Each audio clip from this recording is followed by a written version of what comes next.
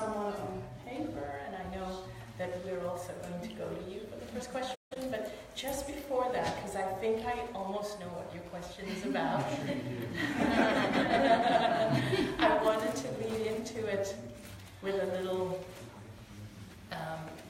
segue and talk a little bit about money before we lead into your question.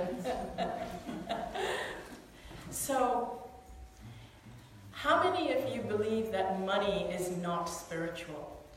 Or how many of you were brought up to believe that it is not spiritual to charge money? And maybe you're nowadays after, all the work you've done, you're enlightened and you know it's okay to make money, but how many of you grew up with that belief, that it is not spiritual to make money? Okay, quite a lot of you. Yes, as did I. Quite a lot of you.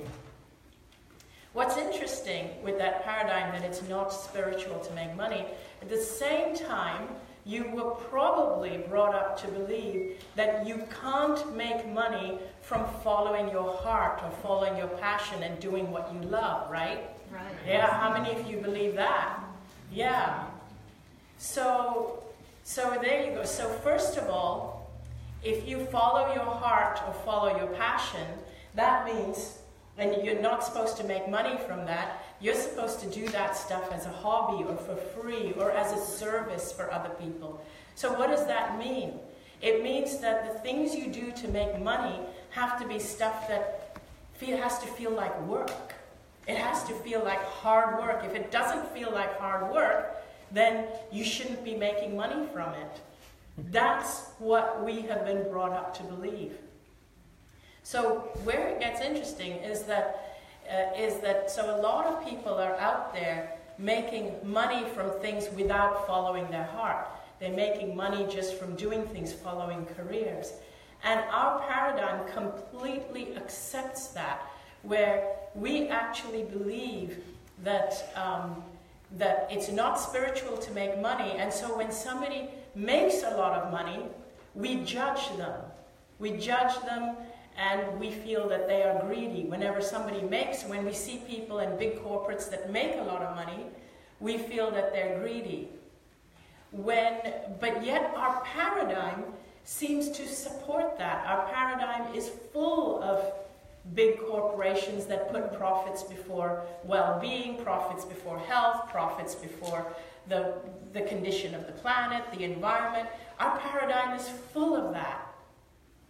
How many of you have in the past at some time are guilty of either judging somebody who's doing spiritual work or following their heart but making money from doing that? And how many of you are actually currently involved in trying to do more spiritual work but are struggling financially? Yeah. It seems to go hand in hand. So if we have this belief that money is evil, money is the root of all evil, and if we also have this belief that by following our heart we can't make money, we are setting ourselves up to be broke. We are setting ourselves up to fail. Now here's the thing. Money in and of itself is neither good nor evil. It's neither spiritual or not spiritual. It's got nothing to do with money. It's us, the people. It's us. It's not about how much you make or don't make.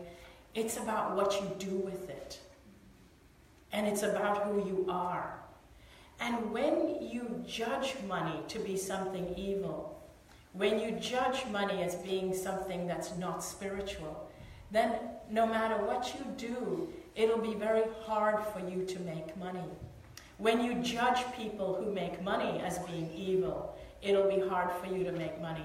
If you judge people who follow their heart or follow their calling or their path, and they earn money from doing it, and you judge them and say they're going for profits, then you will also be finding that that judgment is kind of pushing the money away from you.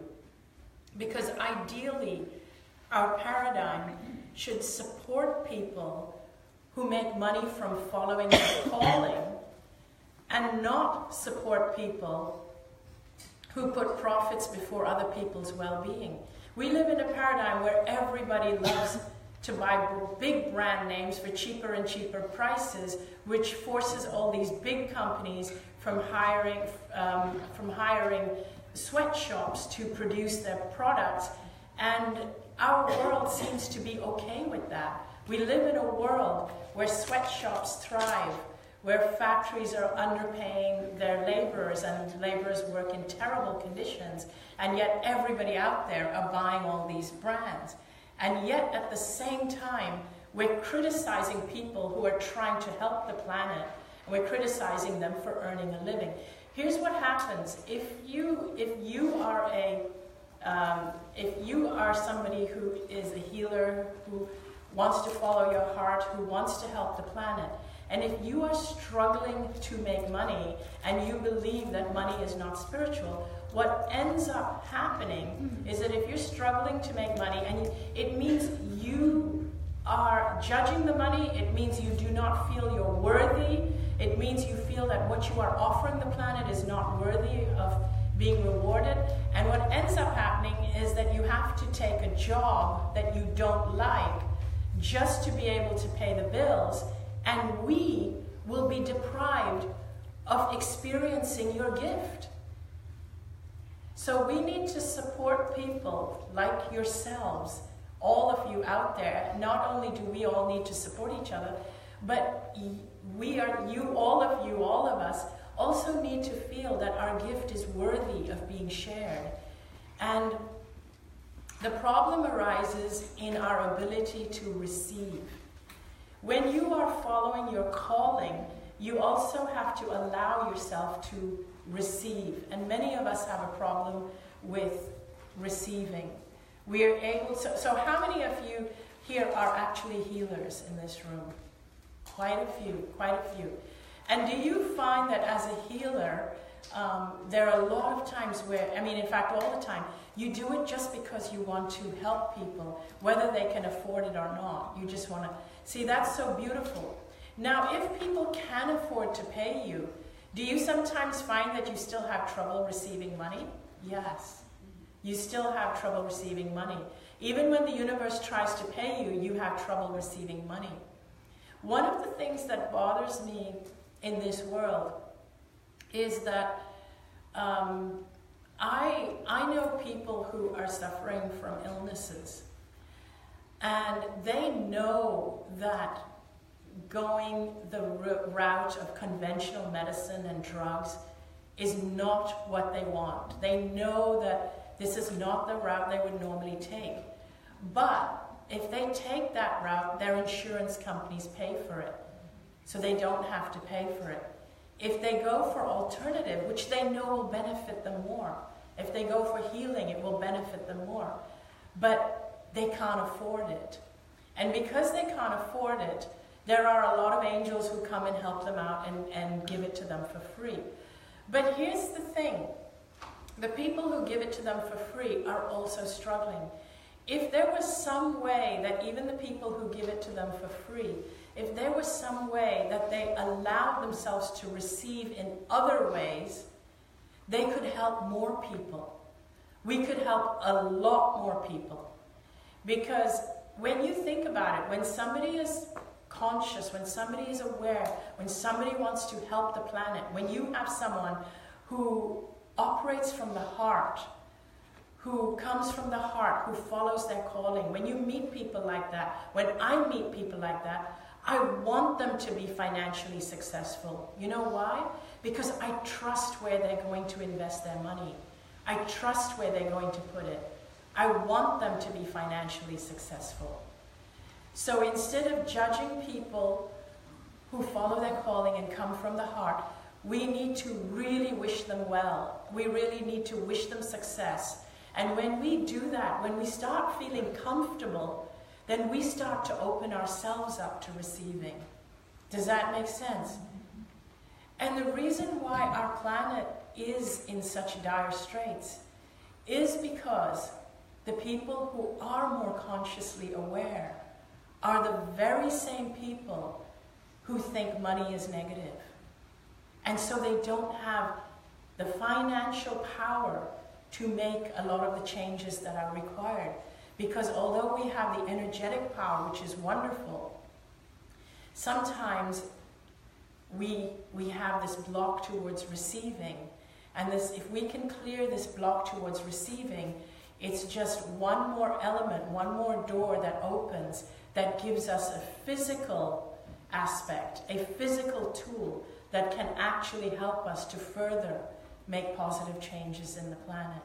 There is no difference. Like if we are all spiritual beings, you know, every single one of us are spiritual beings, whether we realize it or not. So everything, so there's no separation. Like if, it's not like if you make money, it makes you less spiritual. You are still a spiritual being. And when you realize you're spiritual, you will use your money differently, because when you are coming from a place of fear, it's because you don't realize your connection to the spirit. You're coming from a place of fear, and that's why they hoard money, and that's why they put money or profits before health and well-being. But when you know you are connected, when you know you're a spiritual being, when you open that door and allow money to flow through you, you will allow it to flow through and use it for the good of yourself as well as the planet. I also always encourage people that when you make money, take care of yourself.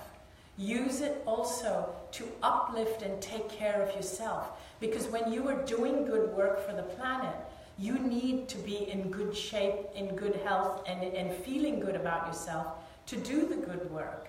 And don't feel guilty about it.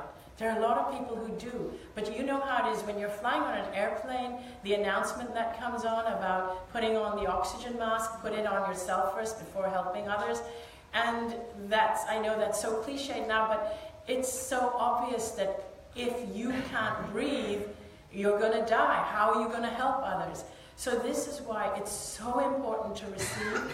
It's so important to remove the judgment out of money, because money is a form of exchange. It is a form of energy. It's a form of energy, and it is here to stay for a while.